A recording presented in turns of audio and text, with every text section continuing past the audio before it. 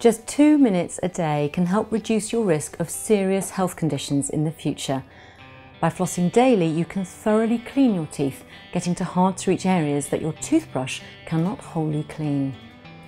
If your teeth are left unclean, plaque from food debris and bacteria can form on the surface of the tooth, and the build-up of plaque is the primary factor in causing gum disease, also known as periodontal disease, which can cause potentially harmful bacteria to be released into the bloodstream. Plaque begins forming on teeth just 4 hours after brushing, so it's crucial to floss daily to help prevent plaque from forming. Gum disease can cause inflamed and bleeding gums, gum recession, loose teeth and bad breath. It can also lead to more serious health issues if left untreated. Bacteria can quicken the thickening of the arteries, which in turn can lead to heart disease.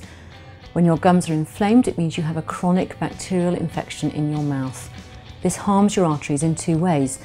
Firstly, the bacteria find their way into your arteries, causing plaque, and your body mounts an immune response to the bacteria in your mouth, causing inflammation, which in turn can cause your arteries to narrow. This makes it hard for your heart to do its job and can lead to heart disease. It's perhaps not so well known that people with diabetes have a higher than normal risk of periodontal diseases, and like any infection, gum disease can make it hard to keep your blood sugar under control. People with diabetes are more susceptible to severe gum disease and tooth loss than those who do not have diabetes. It is also possible that oral bacteria causing irritation could also contribute to inflammation of the lungs. Oral bacteria that cause periodontal disease can easily be drawn into the lower respiratory tract, which can exacerbate lung conditions. Although not yet conclusively proven, research has suggested that substances on the surfaces of the bacteria known to cause gum disease were present in the brain tissue of Alzheimer's sufferers.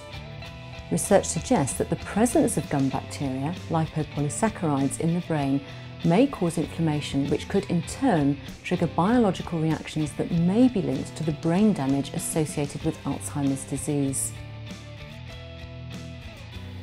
In addition, there has been evidence to show periodontal disease in pregnant women may be a significant risk factor for premature or low birth weight babies. Periodontal disease stimulates the body to release chemicals that can induce labour. Clean teeth and clean gums will help fight gum disease, in turn preventing more serious health implications in the future. Brushing your teeth is comparable with cleaning only 65% of your body, leaving 35% dirty. Flossing daily can help prevent plaque build-up and clean hard-to-reach areas between your teeth.